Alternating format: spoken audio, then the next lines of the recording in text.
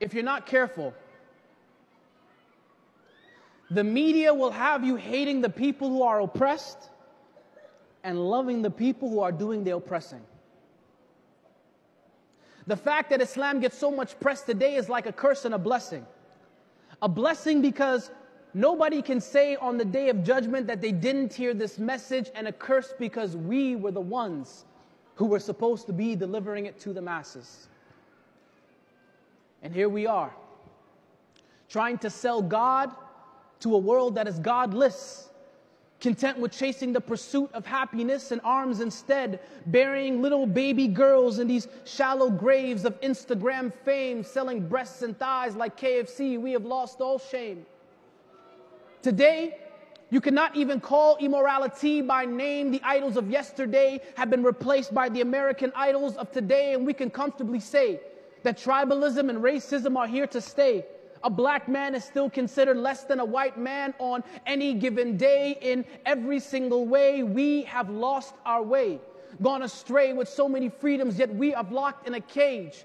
For this dunya has no friends, only one night stands, and we keep getting screwed, chasing mirages in the sand, and there is no way out, no control, alt, delete, no disconnecting from this matrix. It is stuck on repeat and repeat and repeat and repeat and repeat. No more books of guidance, no more messengers to meet, no more wahi from the skies. Our connection is so weak, and we've been given everything that we need to be convinced. But it's so hard to fight ignorance when Abu Jahl still exists, because I'm tired of feeling different, tired of apologizing for what I didn't do, tired of trying to explain the truth to buffoons who just want to tie me in a noose. I'm tired of feeling tired, knowing that I could be doing so much more, but I'm a coward and a sinner, and I don't even know if I deserve to even really have my last name. Trying to uphold the principles of a man whom the angels praised, and sometimes I wonder, if my prophet were alive today, would this world we see today still be the exact same way? Sallallahu alayhi wasallam. May Allah send him blessings and peace. Because if our prophet had a passport, I wonder what would be his nationality. Would he be a Saudi? Would they call him a Wahhabi? Would he enjoy the luxuries of all these royal families? The man who used to sleep on a bed of palm leaves, would he live inside a mansion with servants at his feet?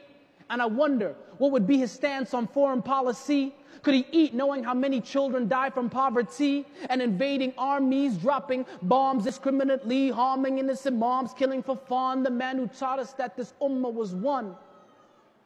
Would he educate and eradicate ignorance with his tongue? Or pick up a gun to anyone who said that God was not one? Sallallahu alayhi wasallam. But tell me, how could this be?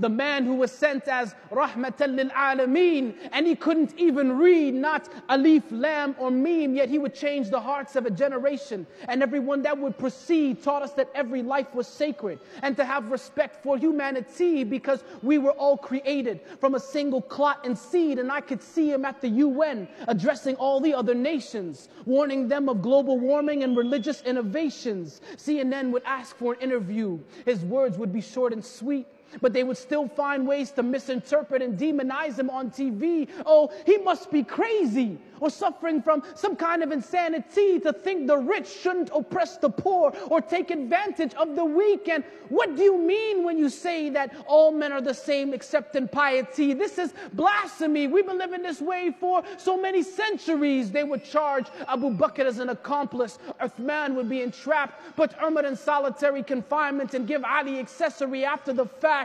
Khalid bin Walid would be labeled a menace to society, and Bilal's face would be on the front of every Black Lives Matter tee. I pray for humanity, because we are prey for humanity. In the past, they killed prophets, took Yahya's head off with a sword. Now they kill for prophets, justifying their unholy wars, spreading blood like gospel. Now more than ever before, it feels like we need a prophet to guide us through the eye of this storm. But if we did,